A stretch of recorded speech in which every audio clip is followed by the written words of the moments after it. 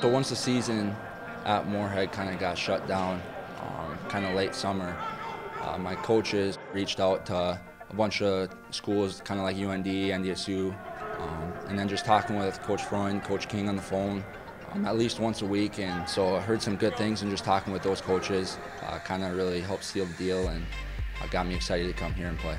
I definitely was wondering if I was like a fit for this level. Like I always thought I could play for it, but there's always, you got to confirm that. And so after that first game, I kind of knew I was the right choice to be here. I mean, the Division II level in the NSIC is no joke for sure. That's what I've been saying. And I mean, you see guys come out of there and make it to the next level all the time. So, I mean, playing against those teams in that conference I believe, has really helped. And I think coming to this receiver group, the receiver room that we have here, guys come and compete every day, and everyone's been super welcoming.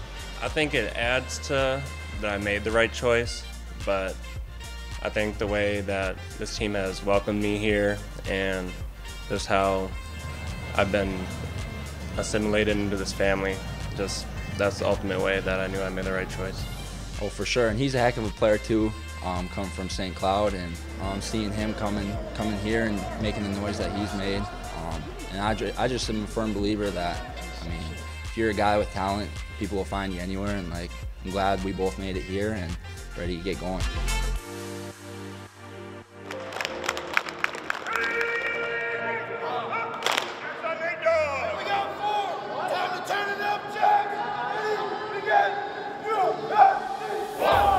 Right, thanks for joining us, everybody. We are looking forward to this week's game, no question, after the layoff. I mean, we're pretty excited. It's been, like a month and a half now since we played NDSU, so we've been practicing, training, we're just ready to get out there and finally play a game that actually means something.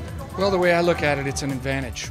You know, we got a number of guys that feel better physically, and, you know, you're always going to have some concerns, but overall, it's an advantage for us that we were able to kind of regroup and get together. And I think things like this make your team closer because they go through adversity. That's how we look at it, that it's an advantage for us. Whatever we went through will help us as a football team.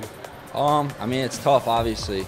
We want to play on Saturdays, but I mean, yeah, guys are super excited to get going and just get out there and play again, show them what we can do. I think we got to have a better mindset. You know, we always want to learn from our experiences. We got to go in to this game with a much more attitude of being hungry to advance. I was there for 2016. There was a lot of excitement because that was the first time I think we were in the playoffs at all. You know, we were, I think, a 9-2 football team. A lot of excitement around that, but we also kind of fed into that a bit. And I think we thought we were kind of thinking ahead in the playoffs who we're going to play next. So I think just taking it more seriously. The 2019 season really stuck with me, and it really sucked, honestly, to lose there in Nichols. I wouldn't say we were mentally drained. It was just kind of exhausting with the new year, new coaches there. And to finally be back here in 2021 is a pretty good feeling.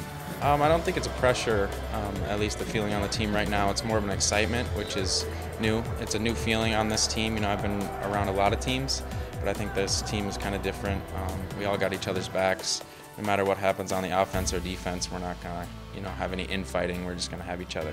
I mean, we just got to be confident in what we can do. We've done it all year. We know what we can do. We know what we do best, and we just got to go out there and do it. And it helps that we're at the Lair Center. Well, I always dream about our team winning games. I feel like I'm a guy that has a lot of positive thoughts and try to have our players and think about positive things and about possibilities and all the things we can accomplish. So I love our football team. I think they're guys that work hard. They committed to this. They wanted to play in the spring and with an opportunity to make a postseason, and here we are. So we're pleased to be where we're at this point.